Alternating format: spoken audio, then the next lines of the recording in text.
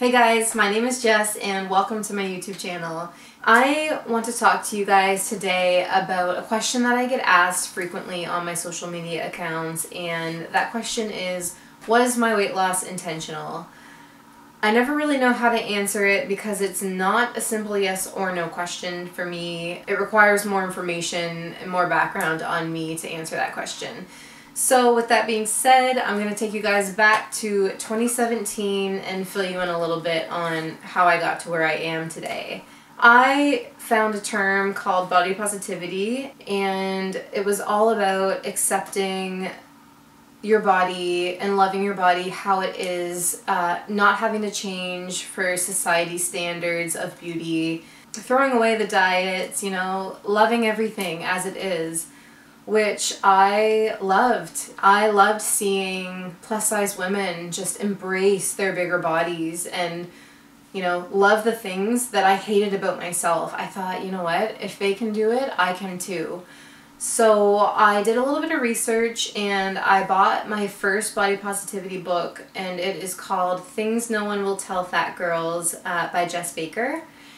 I'm going to link it in the description below. If you are interested in body positivity, I highly recommend this book. It's a really easy read and full of facts, which I love. I'm not the smartest person with reading, so I need simple-ish books, and this one was perfect. But after reading that book, I decided I am done with diets. I don't want to diet anymore. I'm happy with how I looked. I felt free from diet culture for the first time in so long, and that's been my mindset since then. So we're gonna fast forward to 2019, and this is when I bought my pole, and I didn't buy it because I wanted to lose weight.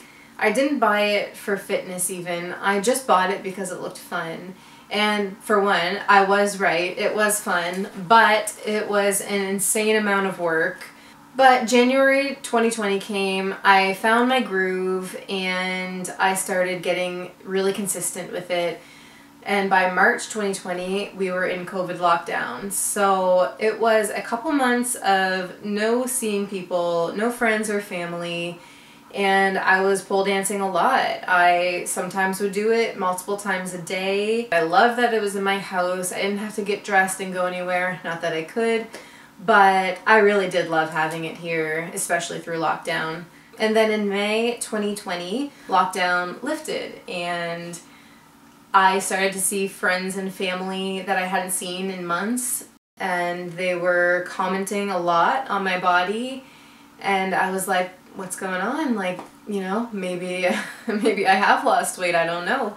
But I felt a little bit different in my clothes. I didn't really think that I lost a bunch of weight, but I decided to weigh myself, and I was somewhere between 30 and 40 pounds lighter. I was feeling really strong day to day. I was feeling good. I had a lot of energy. I wasn't thinking of the weight loss. To answer that question, no, my weight loss was not intentional.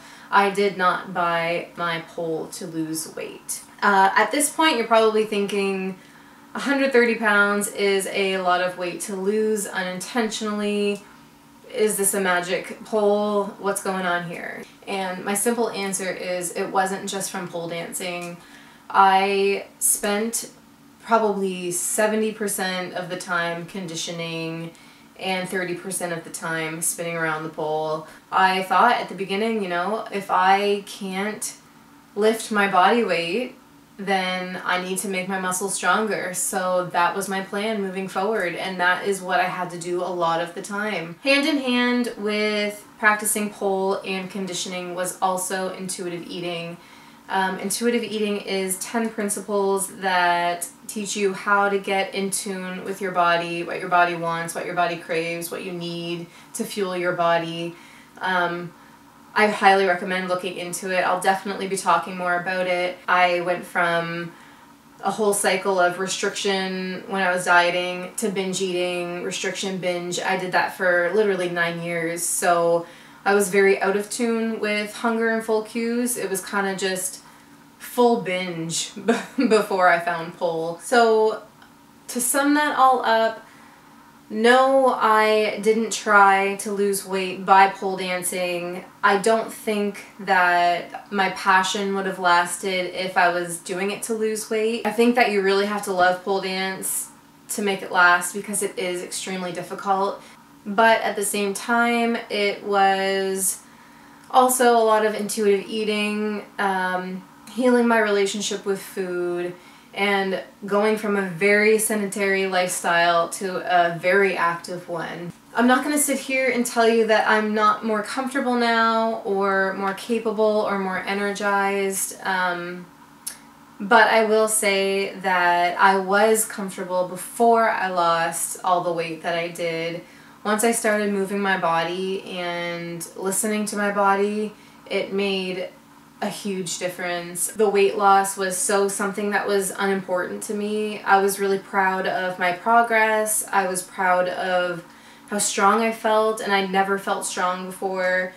The weight loss was pretty low on the totem pole of how proud I was for myself, but when I started sharing my journey, it was pretty clear to me how intriguing the weight loss was for people. As an anti-diet person, I did come to terms with it because ultimately I don't really care how I share my love of pole or how I get other people to be interested in pole. If the weight loss is what gets somebody to try it, then I'm happy with that. I feel at peace with that. I wish I had something like pole dance when I was younger because I don't think I would have struggled with my body the way that I did if I had an activity that I liked.